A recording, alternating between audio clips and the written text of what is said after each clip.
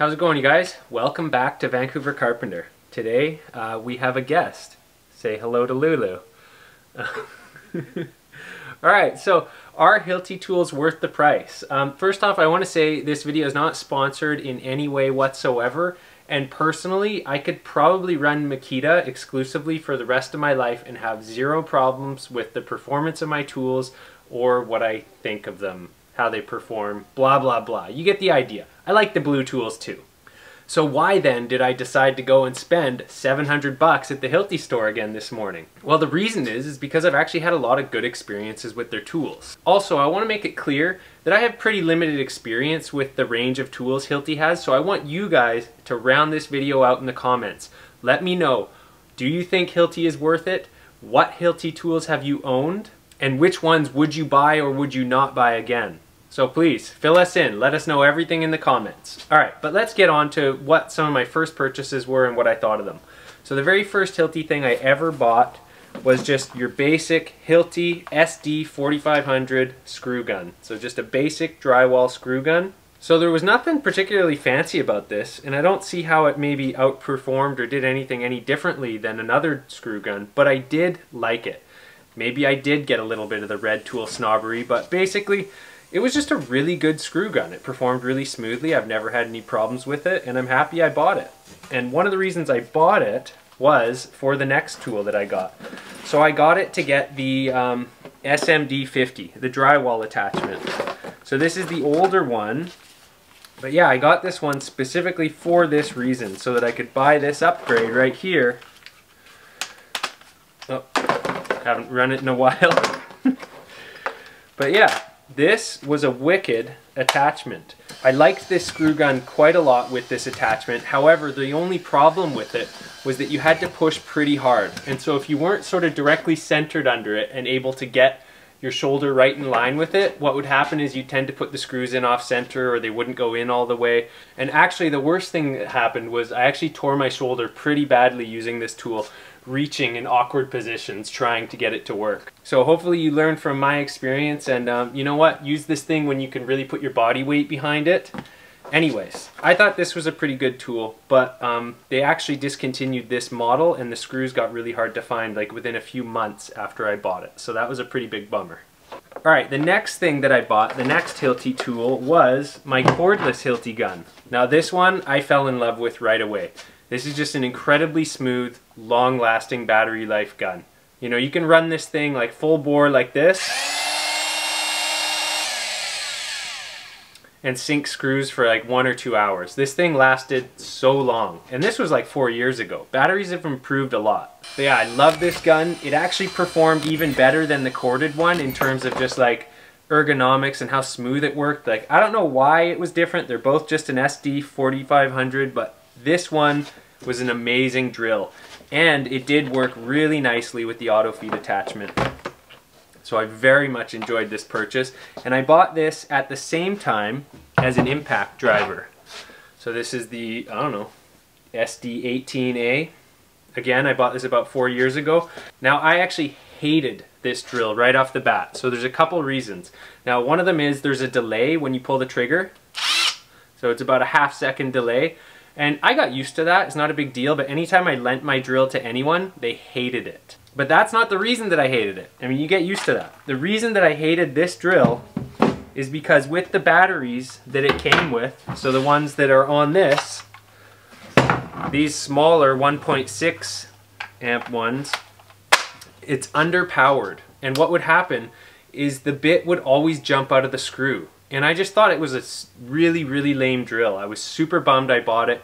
It just basically sat on the shelf because I'm not kidding you. The bit was always jumping out of screws, and it looked like I was a novice and I'm leaving, you know, like a little square Robertson mark in all the materials everywhere. So it was like, it had to go. However, eventually I did actually upgrade the battery to the full size, what was this one? 5.2 B22 battery. As soon as I got this drill performed amazingly. I can run, like if I'm using this drill all day long, I can run off 1 battery charge, no problem. And if I'm using it a little bit lighter, I can often get 2 or 3 days. Like, I'm serious, I'm not exaggerating there. So yeah, great power, great battery life. I was really happy with this tool once I got the right battery. but it was definitely super underpowered with the little battery that the drywall drill came from. I don't like the drywall drill with this battery, it's just too heavy.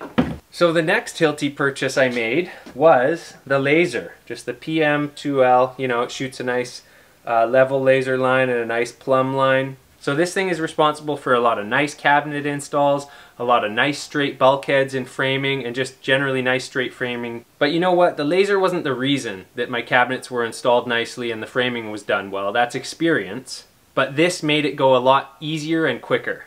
So I definitely recommend this one. I mean, this is a fantastic buy. I know there's a lot of other lasers out there too, but I've been really happy with this one. The first thing I did though, as soon as I started kind of stocking up on Hilti tools, is I got rid of the Hilti bag. Because the last thing I want in my vehicle when people are looking through the windows is the Hilti bag. So I started using this Husky bag for my laser and all my other stuff. Alright, so what did I spend my money on today?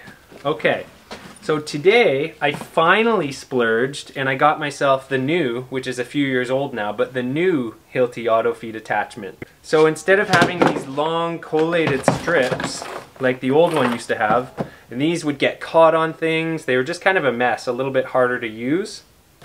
It has totally different strips. Let's take a look at these. I had to buy a whole box of them, 8,000 screws. Like, I'm never gonna go through this. I'll have these for the rest of my life.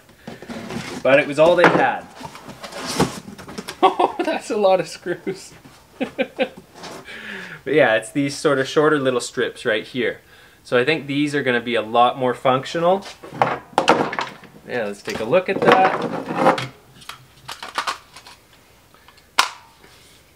Hopefully the spring is not quite so hard on this one. But yeah, that's just definitely a lot less cumbersome. You don't have these big long strips falling all over the place. You can put these strips in your pouch really easily. So hopefully this is a nice improvement. And I got this because my thumb is super messed up right now, and the torque back from using a drywall drill puts a lot of pressure on my thumb, and it's like totally messing it up. So I got this so that I can use it left-handed if I have to today. And also just to speed the process up. Like if you've ever hung by hand with a regular drill and then used an auto feed attachment, like it's a lot faster. Don't kid yourself. It really is faster. So there's that. And you guys know that I've been saying that I haven't had a working drill for a long time. Well, finally bought another drill. I got just the kind of basic one. Where's the tape? Alright, yeah, I got just the kind of basic one, so there's nothing too fancy about it, like no hammer drill or anything. Because the hammer drill one was like super crazy heavy. But you know, this should just be a nice powerful drill. Definitely happy to have another Hilti tool. I'm not abandoning Makita tools. Like, I think Makita has a lot of wicked specialty tools, and I do need to upgrade all my batteries and sort that out. But because I have some good functioning Hilti batteries right now, I thought, why not just upgrade the Hilti tools for the time being? And this was only like 144 Canadian, which isn't that much for a tool only. And on top of that, I also got another larger battery. So this is a 4.0 B22. It's actually smaller and lighter than the old one, and is the last one was 5.2, so that's stronger than this one, but this is still pretty good, 4.0. And it's still compatible with my 4-year-old tools, which is nice. So they didn't make their old tools obsolete. So happy about that. Now there was a couple of other things that I got here. Just some basic stuff. Just some more drill bits, you know, for the drywall drill. I like the Hilti bits. And we're going to test out some Hilti cutout bits, drywall cutout bits, and see if those are any better than the RotoZip ones I've been buying that I break all the time. Anyways, that's what I bought today. Those are my Hilti tools and my experiences. Let me know in the comments, what Hilti tools do you like? Are they worth it? And would you buy them again? Anyways, thanks for watching. Hopefully you guys got something out of this video, and till the next one. Let's see if the old batteries work on the new tool.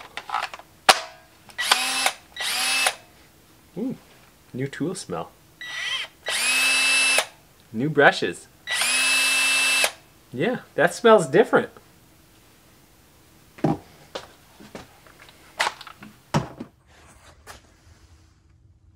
are you up to? What are you doing?